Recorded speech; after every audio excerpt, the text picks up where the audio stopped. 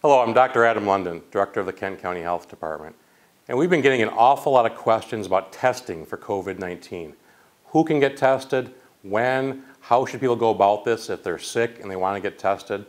The CDC recently came out with some new guidelines for states and locals and healthcare providers to follow.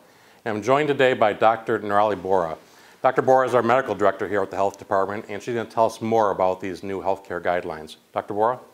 Yeah, so yesterday the CDC came up with their new guidelines for testing people for COVID-19.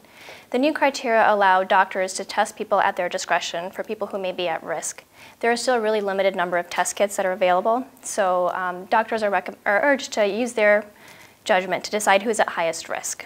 Those at highest risk would be people who have traveled to areas where there is community spread, so that would include countries where there are travel warnings from the CDC, countries like China, Iran, Italy, South Korea, and Japan.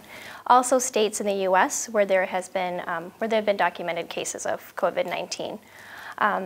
Right now what we're seeing is that those who are elderly and have other health problems tend to have more poor outcomes from COVID-19.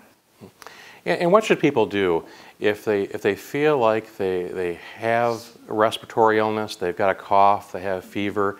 How should they engage with their healthcare provider? Should they just show up, or what should they do in order to do this the right way? No, I'm glad you asked this. I think this is a question that's going to come up quite a bit.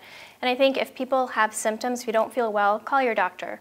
If you have traveled to any of those areas, call your doctor. If you feel like you need to go in, you need to be seen, let them know right away where you've been, and they can give you a mask to wear. Thank you for that reminder. It's very important that we do everything we can to protect our healthcare providers during this COVID-19 situation.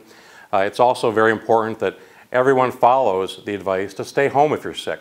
Avoid going to school or work. There's no sense in exposing others to either COVID-19 or whatever else people may have right now. We are still in the midst of a very severe flu season, and there's a lot of cold virus out there as well, so we want to protect our coworkers, our neighbors, and certainly our healthcare workers as well. I'm Dr. Adam London for the Kent County Health Department. Please put your questions in the comments section below, and please continue to like and share these Facebook updates. Thank you.